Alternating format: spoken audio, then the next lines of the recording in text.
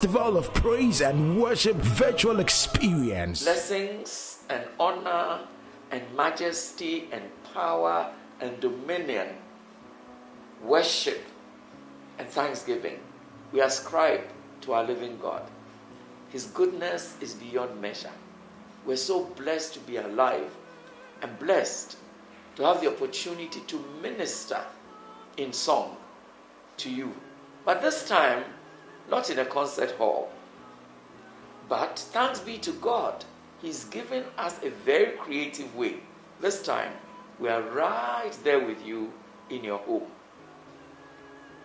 This is the new normal.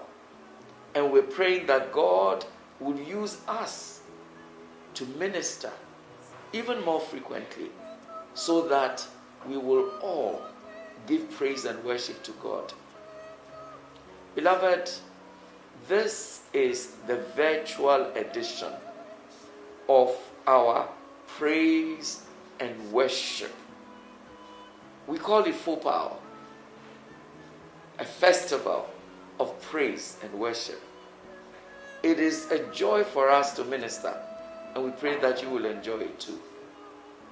Before we do so, however, please remember, COVID has been devastating. COVID-19 has attacked us like the way an army of locusts has attacked East Africa. By God's grace, however, the effect has not been as devastating as it could have been. And this is all by grace. By grace, because God has led our leaders, our President, His Excellency, Nana Addo Dankwa Akufo-Addo, together with the COVID-19 team of eminent doctors and politicians, to give us the right things to do. The frontline workers have been superb and continue to lay their lives on the line for you and for me. Let me ask you, have you been following the protocols? Do you wash your hands frequently with soap and running water? You must. What about sanitizer? Do you use your sanitizers often where you cannot get running water to wash your hands? And sometimes even after you have washed your hands. What about your hard surfaces in your office and at home? Do you cleanse them?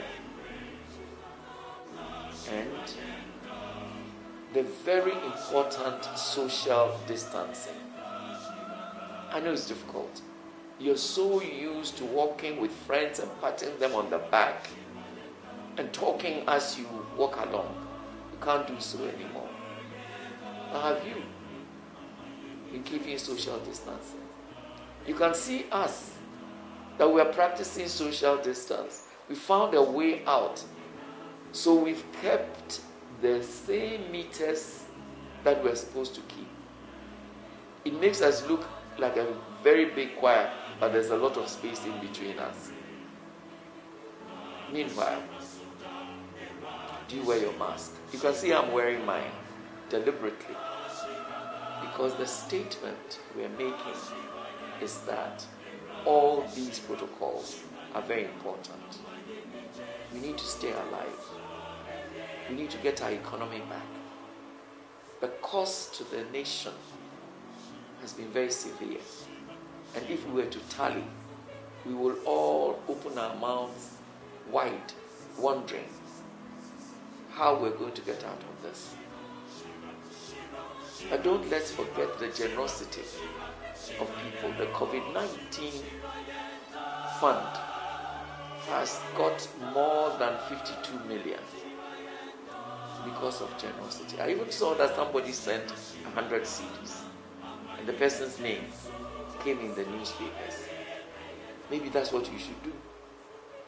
Send some money, no matter how small, to the fund. It's being used to do a lot of good things. But enough about my rantings, and let's get started. Shall we pray? Eternal God, you who are Father, Son, and Holy Spirit, here we are before your glorious throne to make music to you and to your children here on earth. Thank you so much for the ministering angels you have diffused into our midst. With the help of the Holy Spirit, Lord, we surrender our voices to you, our hearts to you, our minds to you. Use us as you've never done before, Lord. And in this period of hopelessness, in this period of despondency, in this period of trauma and suffering, let people recognize how wonderful you are, how caring you are. Use us to speak to them as you would. We thank you and we bless you in Jesus' name. Amen.